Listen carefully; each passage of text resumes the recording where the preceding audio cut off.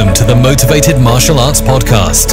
Your hosts, Jackson White and Gavin Cook, have been friends and taekwondo training partners for over 40 years. This podcast will bring you a mixture of their life stories, martial arts, and business experiences to motivate you in life and throughout your martial arts journey. Adding in a mixture of inspiring interviews and some of the best traditional martial artists around today. So over to your hosts, the Motivated Martial Artists. Welcome to the Motivated Martial Artists podcast with me, Gavin Cook. And me, Jackson White. And we're on to part 2 with Melody Johnson. So we're still sitting at a lovely house overlooking Tampa Bay. Yes. Going to get it right this time. And this podcast really is about Skillz. So this is Melody's business. She's CEO of Skillz Worldwide, which is a children's development program specifically for martial arts. And we're going to sort of delve into a little bit of detail about Skillz today. So, Jackie, do you want to do the first question? Yeah, sure. So, Melody, Skillz in the UK, it's been around a little bit of time. As the Motivated Martial Artists, we're now really looking at pushing that and getting the benefits out to our instructors. So can you, from your words, tell us what Skillz is all about? So Skillz came about after teaching martial arts for 5 years in owning my school and assessing where our retention was high, where our retention was low, based on age and rank. And at the same time, I was also doing consulting for NATMA, which is a consulting company that was in the United States 20 years ago. And they did a survey with their martial arts schools and said, what's the largest dropout age and rank? And based on the survey, they said the largest dropout rate was at green belt. And we talked about this earlier, that mid-level is when a lot of people drop out. Sure. And they said, now what age is the largest dropout rate? Age as it pertains to a children's martial arts class, which is at the time was 7 to 12-year-olds. And they said that most of the martial arts schools said the 12-year-olds were dropping out at green belt because they were losing interest, which means it was getting too easy.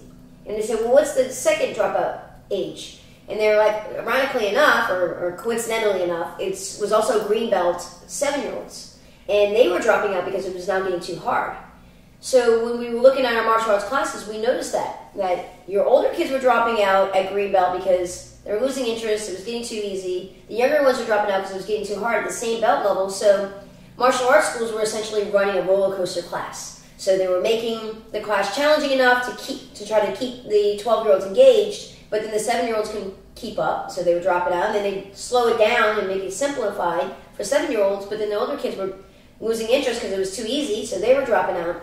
And that's really when Skillz started developing, because I said, how do we fix that? And what I started realizing is that they're in a totally different stage of development. So 7-year-olds are in the 2nd grade. They're writing in script for the first time, but it doesn't mean that they have really good handwriting in script. 12-year-olds now have 5 years of experience writing in script, so their handwriting is really good. And if you take that analogy to how they are as a martial arts practitioner, their sidekicks are going to be very different, right? Because the 7-year-old is building fine motor skills. So what I did is I started to look at, what skills are they building in each particular stage of their development, and did a reverse training concept. So martial arts, we anticipate that as they train in martial arts, they'll build focus, they'll build coordination, they'll build balance through their martial arts training, but it doesn't directly correlate to them actually developing that balance. So what I did is I said, well, let's identify what skills they're building at each age and then put martial arts in that way. So it's a reverse training concept. Okay. So we use martial arts as a vehicle to help develop skills that are appropriate for their stage of development. Okay, really interesting. So from your own experiences, how have you seen this benefit children within your own schools? Well, what we noticed is by now targeting their stage of development and skills that are specific for their age group, that we can now show measurable results in each one of those skills, to the point that, for example, a 5-year-old, the average 5-year-old can only do 5 kicks without putting their foot down. Mm-hmm. That's their balance threshold. The average Gavin can only do 5 as well. Yeah, here we go. So the average Gavin can do 5 kicks without putting his foot down, but then you may have an anomaly like Jackie, and he could do 50, but he's an anomaly, right? Yeah, of course. And so in the Skillz program, we start at white belt. They have to do, for their balance requirement, they have to do 5 kicks. Next belt level, they have to do 10. and then 15 to 20, so that after 9 belt levels, they have to do 50 kicks without putting their foot down. So what we did is we took the average child and turned them into an anomaly for that particular skill. Okay. So we're putting them in the top 5% of their stage of development. So that's the biggest benefit that we see, is the measurable results through the program. Yeah. Okay, so as a parent, what benefits would you expect to see your child developing from undertaking the Skillz syllabus? Well, one of the things that Skillz does really well is it helps develop the child as a whole. So they're getting physical, intellectual, emotional, and social development, where a lot of martial arts schools and a lot of other sports and activities focus just on physical development and intellectual development, like, for example, soccer. So they're really just building the physicality of playing soccer and the intelligence on how to play the game. What Skillz does is we also target their social and emotional stage of development. So we tell the parents we're helping develop their child as a whole. They really like that. And a lot of parents don't necessarily, the majority of parents don't necessarily really want their child to learn kicks and punches. They bring them to martial arts to develop confidence, to develop discipline and focus, and they build that through martial arts training. So what we did is we said we're a child development facility, so we help develop these skills. And we just use martial arts as a vehicle. Sure. And parents enjoy that now because it's easier to market, hey, we're a child development facility. We use the excitement of martial arts to help develop your child as a whole versus, hey, we're a martial arts school and they're going to train in martial arts and build discipline and focus and so forth. The first one is more marketable than the second one. Sure. So what are some of the modules that you do within the Skillz? Talk us through some of the modules that are on the Skillz platform, Melody. The memberships? Yeah, the actual modules. Program. Sorry. Well, Skillz has evolved over the last 10 years, so now we have programs for all ages and ranks, which is very cool. And a lot of it was based on demand because we started with 3 and 4 year olds, 5 and 6 year old program. 3 and 4 year old program is called Early Skills because it's early fundamental skills that kids are developing in that preschool age. Then we have the basic skills, which are 5 and 6 year olds. Because when you reach kindergarten, now you're building basic fundamental skills that help you thrive in sports and activities and so forth. Then 7 to 9 year olds, which in the States is your 2nd, 3rd, and 4th graders, that's a core skills program. So once you have the basic fundamental skills developed, now you're developing core skills, which is like fine motor skills, which is, like I said, they're now learning script. Then we have the 10 to 14 year olds, which is extreme skills, because once you reach that double-digit age, you're developing extreme skills like dexterity and instinct, like we were talking about with sparring and so forth. Sure. So those are the primary ones, but now we have a mini skills program, which is a toddler program for mommy and me type program, guardian and me. We have a elite skills, which is a black belt curriculum. We have a skills signature, which is going to be like more of the martial arts performance. Imagine hyper meets XMA meets skills. Okay. We also have skills fit, which is the adult fitness kickboxing program. And then we have life skills, which is our character development program, so you can have a monthly theme talking about these life skills and tie it into your actual classes. We have parent skills, which I actually wrote for myself when my son was born. I said, if I'm going to be the best parent, what are the 8 things that I need to have as a parent to be the best mother I can be for my child? And those are resources that you can share on your social media platform, your email list, your entire audience, helping parents become better people. Because we all know parents come to us not just as a martial arts instructor, but also as a therapist. Sure. The second, third parent, right? They come to you and say, my child doesn't listen at home. Yeah. You need to say something to my kid, and it's their responsibility. Yeah. They need some discipline. Can you give them that? Exactly. So we, for example, when a parent says, well, my child doesn't listen at home, and I say, well, what do you mean? Well, I'll be in the kitchen and I'll say, Gavin, it's time for dinner, and you're in your room and you're not paying attention. I will tell the parent, what's your level of connection with your child when you're giving them a command? Is it at a 1 or a 2? 1 meaning you're not connected. So you shout at Gavin, time for dinner. You're not connecting with your child. Sure. It takes 10 seconds to go into Gavin's room, get on his eye level, pat him on the shoulder, say, hey buddy, it's time for dinner. Have you been spying on me? I think this could be a good program for Gavin's wife. We'll introduce you to her. So Parent Skills is an educational program that we can provide to parents. It just adds more value to your program, but it also helps really solidify your position as a child development expert, which will separate you not just from your other martial arts competitors, but from any other sport or activity. Sure. I mean, I've been with the Skillz program for about a year and a half. Obviously, we've now met and everything. And I was obviously overwhelmed, really, when you actually look at the program, of the amount of psychology that actually goes into each level of syllabus that you do. So, talk to us a little bit about the sort of psychology that goes into developing each of these programs. Well, when I got the survey back from NATMA and we found out where that dropout age and rank was, I wanted to dive even deeper and figure out what other retention issues were we having. And a lot of the retention issues came from anxiety that was stimulated in the classroom based on like threats, coercion, and punishment when they're not following suit. So I started doing some studying up on child development. There wasn't a lot of information out there, and I came across Douglas McGregor, who was a professor at MIT, and he was a leading psychologist for corporations in the 1950s. And he said, when you look at corporate structure, there's two types of bosses. There's a Theory X boss and a Theory Y. And Theory X bosses feel like their employees need to be threatened, coerced, and punished in order for them to do their job well. You show up late, I'm docking your pay. You show up late again, you're fired. Yeah. So it led to a stressful environment in the workplace. But they also believe that the best corporations had the top leaders, CEOs who were Theory Y mindset, where if you lead with making behavior based on desire, they want to come early, not because they feel like they're going to lose their job, but because they love their job so much. Sure. Those were the best leaders, and it directly correlates to how martial arts instructors in the 90s, when I was being taught, that's how we used to teach the kids, is we had the Theory X mindset. So you show up late, you get push-ups. You're not sitting still, you get push-ups. And what's happening in the psychology in a kid's brain is, if you associate sitting still, if you don't sit still, you get push-ups, cortisol is now being dumped in your brain. It's leading to anxiety in the classroom, stress in the classroom, and cortisol affects learning, because cortisol is like fight or flight. So when you have to defend yourself, certain parts of your brain shut down so that all the energy is exerted to either fighting or getting the heck out of there, right?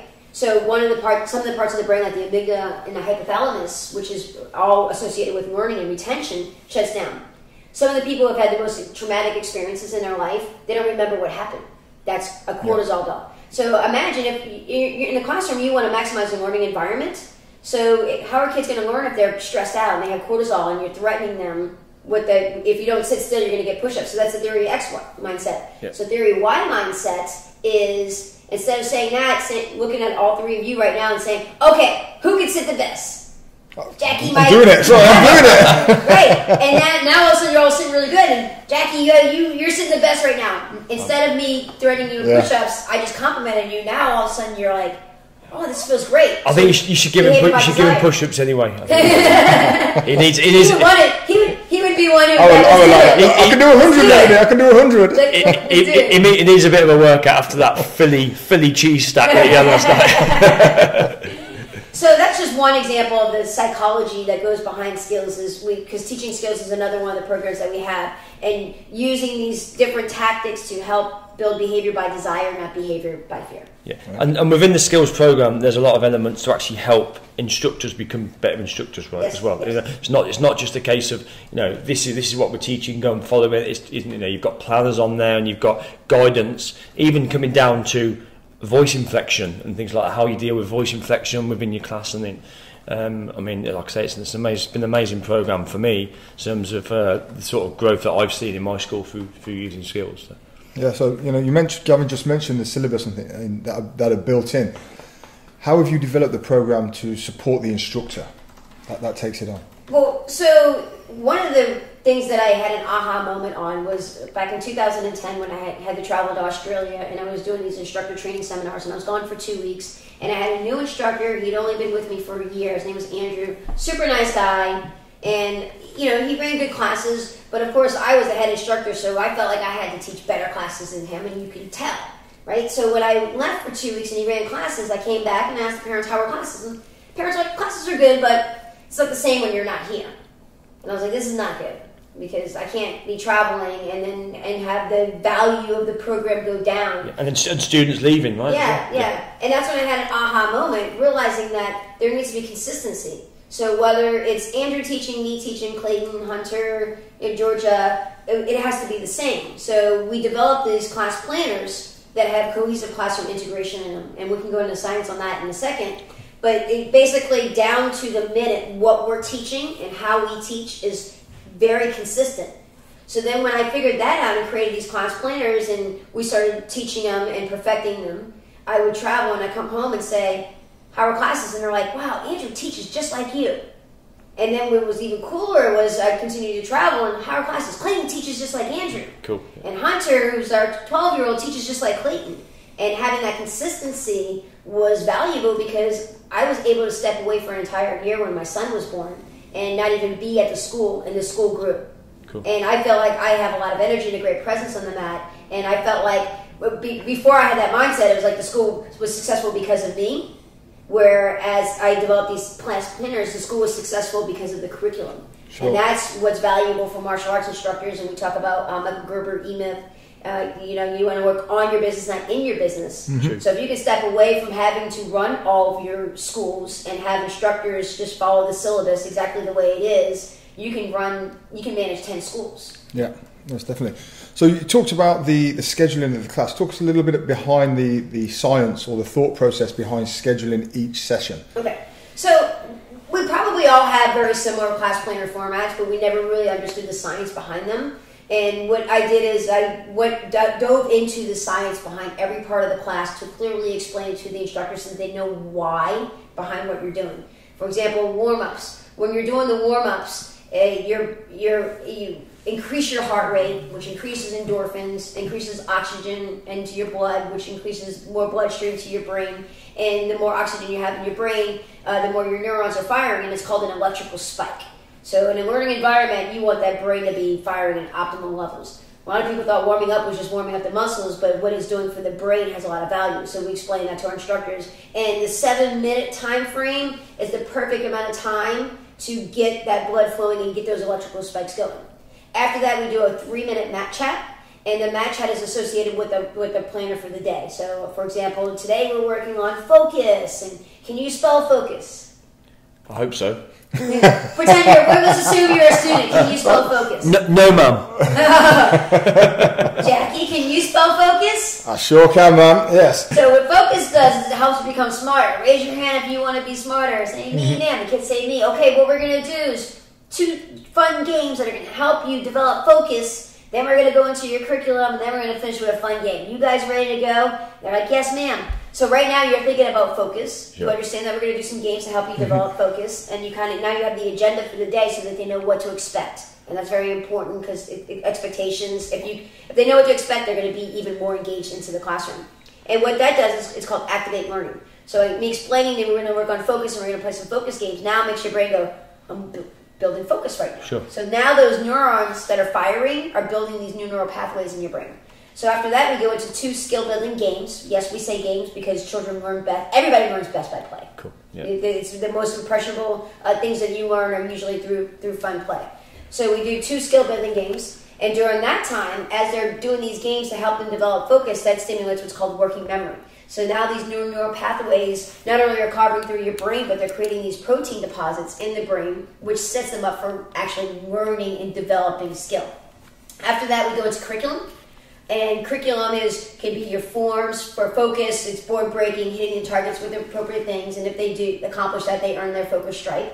And what that does is develops their fluid intelligence. So what used to take an hour long to develop, you can do in 10 minutes because the neurons are firing. They created these neural pathways and the protein deposits are now there. And that's called fluid intelligence. After that, we go into our cool down stretching at the end. Where a lot of people thought cool down stretching was just to stretch out your legs, but it enables your brain to download the information that you just had, which is called crystallized intelligence. So now those protein deposits create dendrites, which connect to new neurons. And then we in class with a fun game because we want the kids leaving, sweating, smiling, having a blast, begging. Can we play a game one more time? Like really motivated. The last thing they remember when they walked out is they had a blast. Sure. Okay. That's absolutely fantastic. How can instructors integrate the Skillz system into their current syllabus?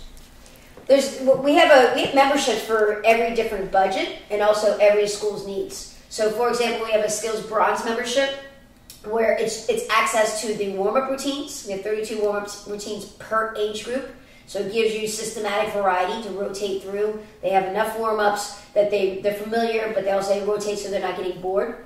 And they also get the skill building games. So after we do the mat chat, you can plug in those 2 skill building games or drills, however you want to say it, and then the end of the class game. So what you're missing from that membership is just the curriculum part. So that's where you would plug in, you do the warm-up, the mat chat, 2 skill building drills, then you have that 15-20 minute gap to plug in your curriculum, and then you finish with the game.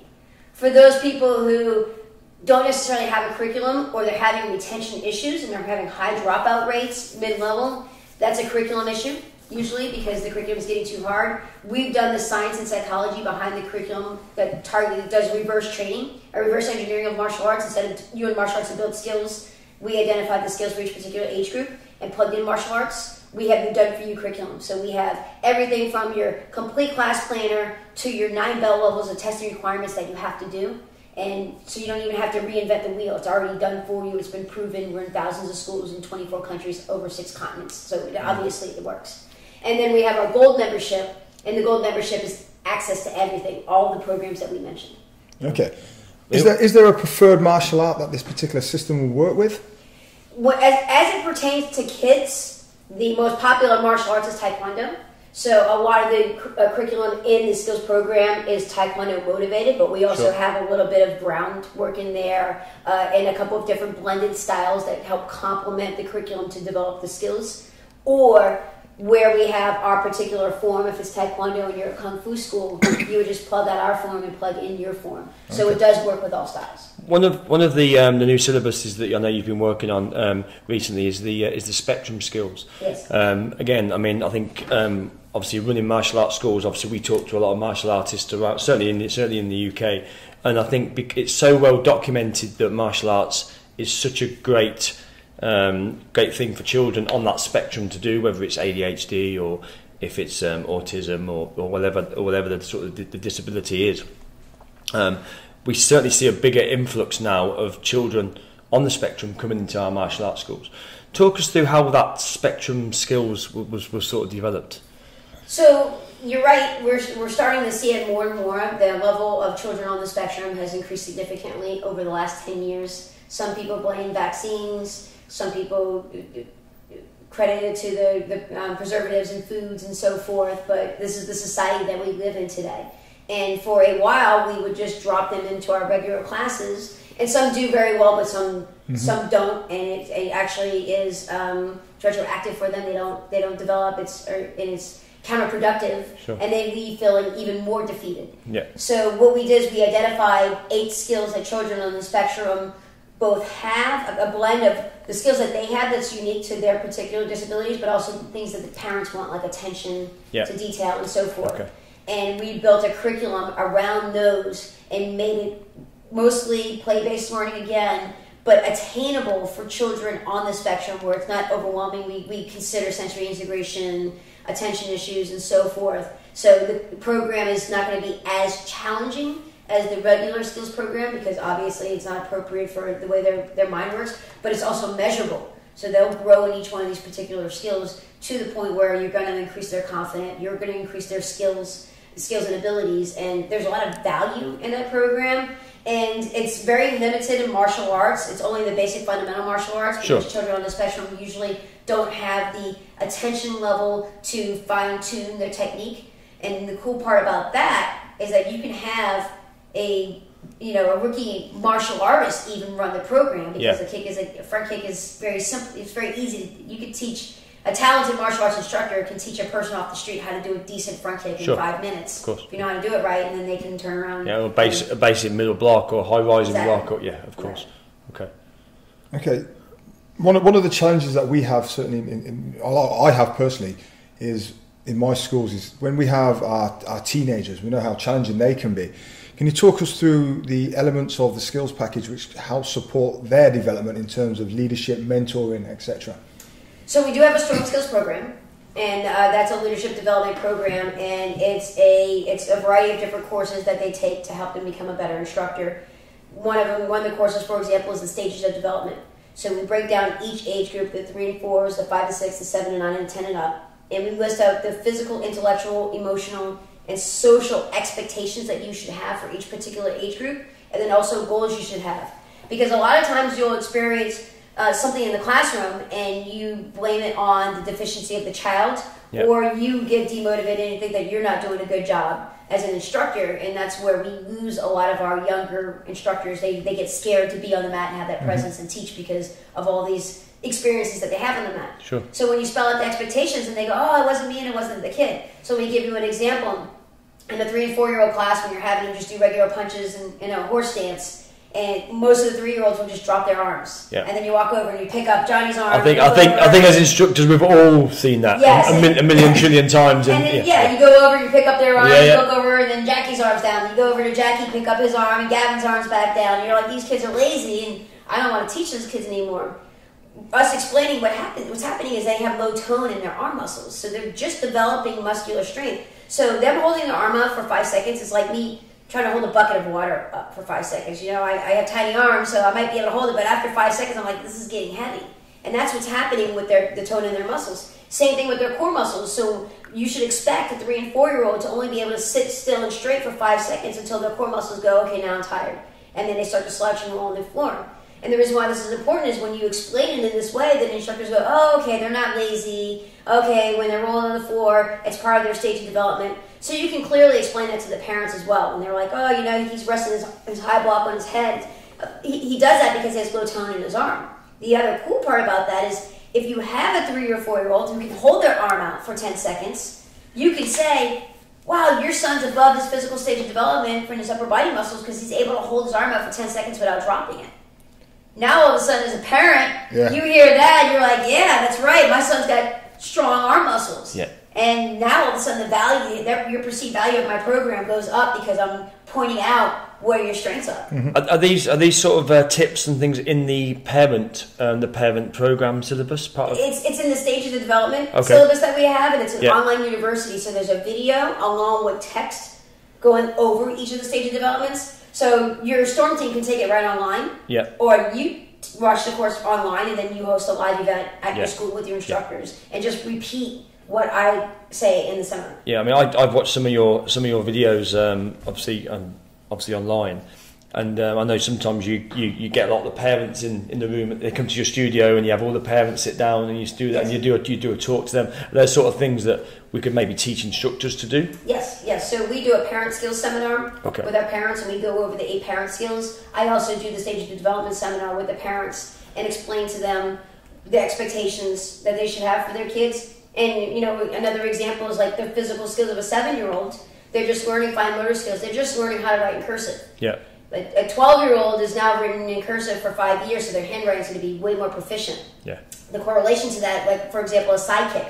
The sidekick of a 7-year-old is not going to look like the sidekick of a 12-year-old because their fine motor skills are very different, but yet parents compare their 7-year-old to a 12-year-old and go, oh, his form or his pattern doesn't look as good as his form, and because he's at a different stage of development. His fine motor skills are already developed, so our expectations for him are going to be a little bit higher. And now parents are like, oh, okay, I get it. Yeah, and this is something I was actually speaking to an instructor last week and was talking about the same thing. You know, you sometimes you get parents and they say, you know, he's really enjoying it, Mr. Cook, but I'm going to pull him out for a little bit. And it's like, well, he just doesn't seem to be listening, or you know, he doesn't seem to be developing as fast as the other kids, or I'm not really sure this is for him. And it's a common theme from instructors. So being able to educate the parents, I think, and sort of say, well, you know, what your experience is normal for that child's age and development, right? Yes, that, and also that's the cool part about the Skillz curriculum. The testing requirements are measurable. So we take one skill, for example, 5-year-olds are in a stage of development where they're just building balance now that their core muscle has been established. The average 5-year-old can do 5 kicks without putting their foot down. If you found a 5-year-old off the street who can do 50 kicks without putting their foot down, you're thinking that kid's an anomaly, right? Yeah. So the way the Skillz program works is we provide measurable results. So white belt, they have to do 5 kicks. Next belt, level 10, all the way through to 50 kicks when they graduate. So at the 9th belt level, they have to do 50 kicks without putting their foot down, and they can do it. So we take the average child and turn them into an anomaly with that particular skill so that parents see the measurable results. Okay. So that helps counter attack when a parent says he doesn't seem to be developing. It's because a lot of martial arts curriculums are just one form to the next form to the next form, so you really can't see the measurable results unless you're a fine-tuned martial artist. With the Skillz program, you could see the measurable results because it's progressive. Yeah, and you can't manage what you don't measure at the end of the day. You can't. That's great. Yeah, I great like sale, that. Manage the data. Sorry, Jack. Just got a quick question. Just you touched on the testing cycle. So if I'm right, it's a 10-week and a 12-week testing cycle. I know certainly in our schools and the syllabus that we currently run, we tend to work on a 3-month grading syllabus. So are the different, what sort? So you have the 10 and you have the 12. What's involved within the testing? We give you two options. We have a 10, as you mentioned, there's a 10-week testing cycle that you can use, or a 12-week testing cycle. So the Skillz program has 8 skills per age group, and you cover 1 skill per class, rotating through each skill in order. So if you're doing classes 2 times per week, you're covering 2 skills per class. So in 1 month you cover all 8 skills, and then we repeat it again, so that's 8 weeks. And then on a 10-week cycle, the 9th week is review week, and you test at the end of review week, and then the 10th week is what we call fun week, where all we do is we play games, we take a break from the curriculum, they can bring their friends into class, which is awesome because shared experiences. Now their friend takes class during fun week and it's games, so it's not disrupting your martial arts program, and they get excited about, wow, this was fun, and then the new testing cycle starts next week, so if you really want to start, now's the time to start. Yeah. So that's a 10-week cycle. The 12-week cycle is similar, except for the first 8 weeks, obviously, we repeat the skills twice, and then on week 9 and 10, we cover the skills in pairs, and then you have your review week, and then your fun week. Okay, so do you tend to take students in your school at any time, or do you just tend to wait until before the testing cycle has started? You can. So for each skill, there's a requirement that you have to meet, and that's during the curriculum part. After we do the skill building drills in class, we'll run them through the curriculum, and if they can perform the curriculum at a satisfactory level at that time, they earn their skill stripe, and they have to earn all 8 stripes to be eligible to test. So within the cycle, you have 2 shots at earning the skill stripes during the first 8 weeks, and then you have the review week, so you know you're ready. But the way the white belt curriculum works is it's highly attainable. We make it so that the average child can do them. So as long as they're jumping in from like week 1 through 4, they still will be eligible to test. If not, they jump in, they earn their stripes, they wait for the next testing cycle. Okay. What would be your advice to instructors that are maybe considering thinking about the Skillz program, but they're a bit like myself and Jackson? We come from an old school martial art background, and we're like, no, we want to keep everything traditional. And what would sort of be the thing that you'd say to them? Well, so for schools that want to increase retention and also increase enrollments, the Skillz program is going to do that for you, because we've put a lot of research and development into it. We know that kids love it, so they're going to stay longer and they're going to refer their friends. So if you have retention issues or you have enrollment issues and you're a traditional person, the reason why is because the traditional martial arts doesn't fit the average child in today's society. Cool, yeah, true. Very important. The other suggestion I would say is just try a class planner. Take the planner, run it exactly the way it is, and then you see for yourself.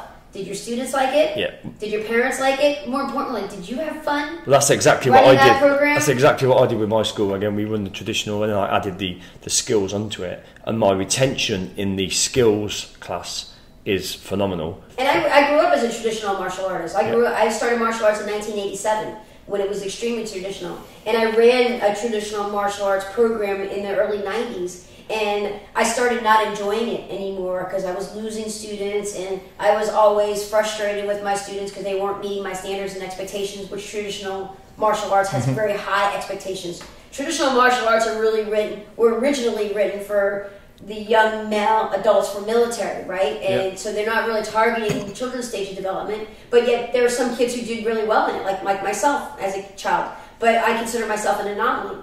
And the expectations that a lot of martial arts instructors have is they compare their anomaly with all the other kids, and all the other kids who don't follow suit aren't going to keep up. But you got to remember, anomaly is anomaly because they're in the top % of their stage of development. So you're catering to only 5% of kids who are capable of doing what your expectations are. So you're losing 95% of your student base that way. So we flipped the scripts and said, well, how do we retain, that 80%? And then your anomalies, you bump them up to the next age group. Yeah, sure.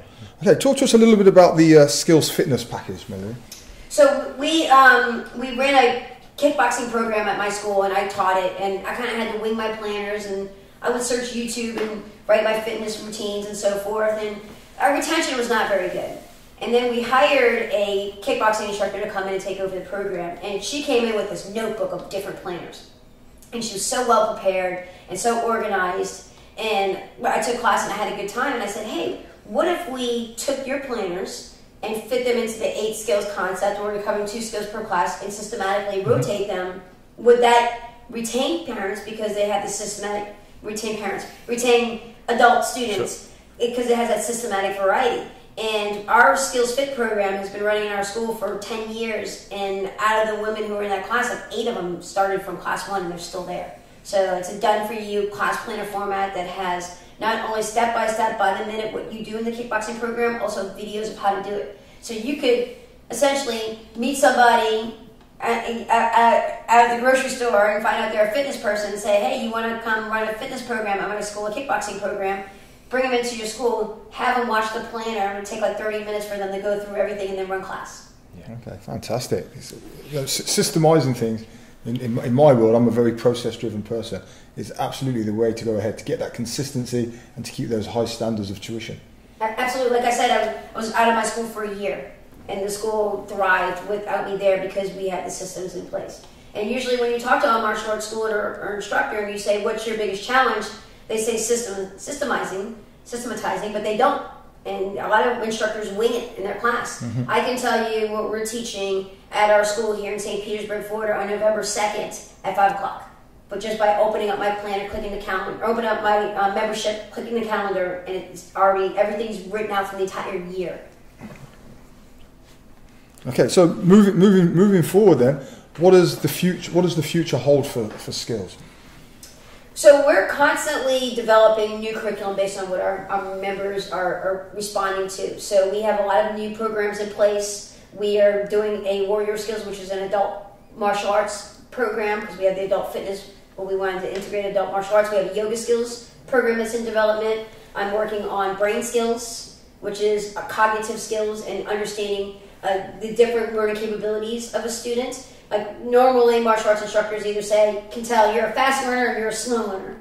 Not specifically, it could be you're a fast learner, you're a slow learner. I was just checking that. But what the brain skills will do is now break down the 8 different cognitive skills, where it's you're great at multiple simultaneous attention, which is like multitasking, and you're really good at sustained attention, which means that you can pay attention for a long period of time. And being able to really identify where your strengths are helps you become a better instructor on the mat. And a better businessman as well, or business lady too. Right? Absolutely. So that you're not just labeling on one or the other, you're really going into a lot more science and psychology, and the value of that is tremendous for a parent. What parent doesn't want to know what cognitive skills their child succeeds in, and which ones they need to work on a little bit more at home?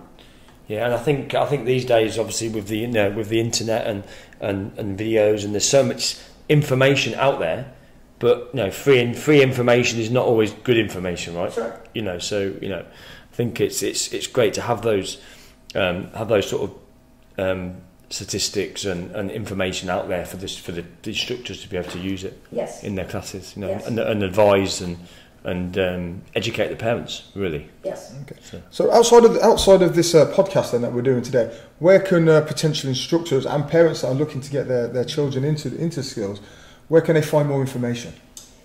Right now, you can go to skillzconnect.com to learn information about our Skillz program. We are going to be building a hub that is going to promote the value and benefits to Skillz, and then direct parents who are looking for a program to the schools that are offering it, which is something that you guys are planning on doing in the UK, which is genius. Yeah. Work for if parents come to you because they're looking for skills, that's the most powerful form of marketing versus them seeing an ad run through on Facebook and deciding that they're going to take advantage of your special that you have.